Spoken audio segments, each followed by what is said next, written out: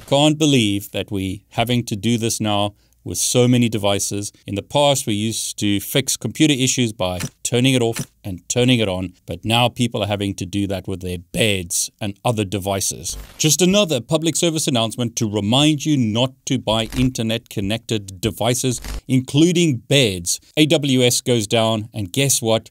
These beds stop working. This video is sponsored by DeleteMe. I joined DeleteMe because of the recommendations of people like Rachel Toback, highly respected in the cybersecurity space. But who else uses services like DeleteMe? Well, judges, election workers, creators, journalists, and other people who can't risk doxing and harassment. I really like that DeleteMe is based in the USA and doesn't white label removals.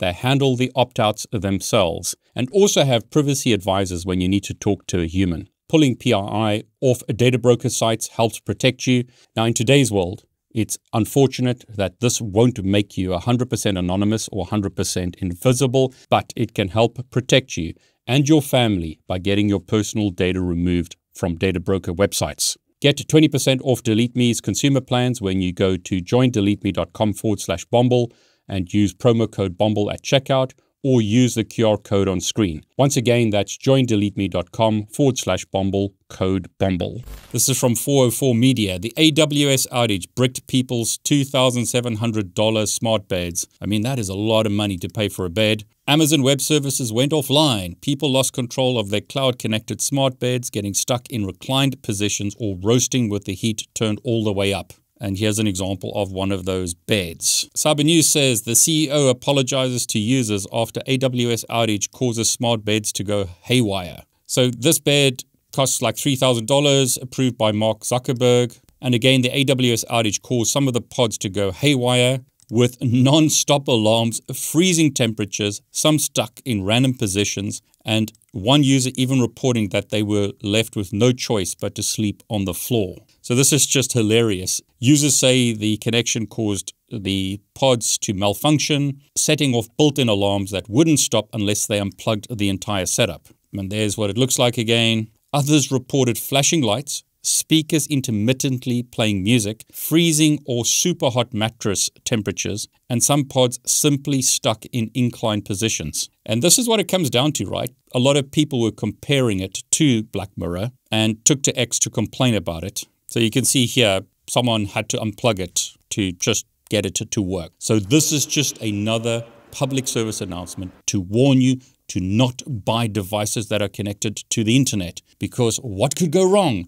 Well, many, many things, and this is just one example of that. So you pay $3,000 for a bed, and it needs to be connected to the internet to work, but it gets worse. People are paying $200 a month subscription for their bed. So you spend thousands of dollars on a bed, then you have to pay hundreds of dollars as a subscription to have your bed connected to the internet. But again, there's more. It gets worse. Someone tested the amount of data being sent by these beds, and they use a whopping 16 gigabytes to operate a month. So one person did a check on this, 17.7 gig of data a month to run the device. Another person thought that this was clickbait and checked it out themselves, and they found that up to 28 gig a month was being sent. 2 gigabytes of data sent a day to the cloud so that you can have a bed. And then they ask, what's all this telemetry about? It's bad enough that you slapped with a $200 subscription on things.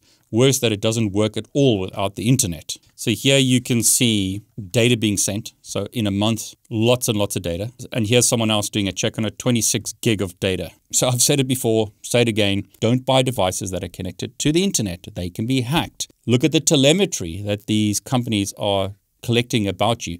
I mean, 16 or 20 gigabytes of data just to make this bed operate seems crazy. And when the cloud goes down, like happened with AWS, the thing breaks. But what about the subscription? If you stop paying your subscription, what happens? Often the devices stop working. You have to keep on paying after you've paid a huge amount of money just to get to the device initially. You have to pay this monthly subscription to keep it working. It just seems crazy from a privacy point of view, from a cybersecurity point of view. For me personally, I would much rather buy an analog device. What's wrong with an analog bed? What's wrong with just buying a device that's not connected to the internet or is run locally? IoT devices are hacked all the time. cybersecurity nightmare, privacy nightmare. Buy devices that are not connected to the internet whenever possible. And to me, this is crazy. $3,000 for a bed that requires the internet to function, that stops working when there's a problem in the cloud, that you're paying a subscription for.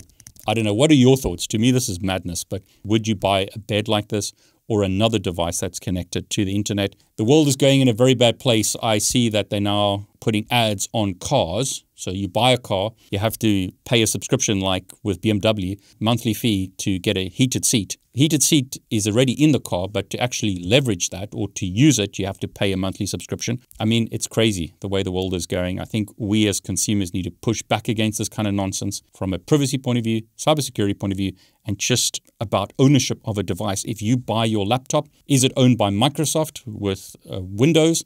It looks like, unfortunately, we're moving to the world of you'll own nothing and be happy, but you'll pay a fortune for it every month.